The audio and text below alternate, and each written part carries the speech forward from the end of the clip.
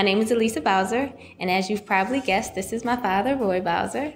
I also work for the Department of Defense within Subsistence. I am an international coordinator for several nonprofits, and I'm a dance teacher on the side.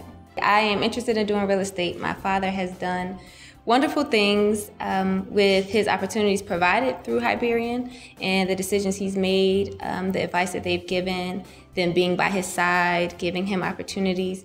And seeing this, it makes me feel like I don't want to wait too long. I want to hop in while I can, and my father has only spoken highly of Hyperion Bank, so I'm planning to join in on real estate investing as well.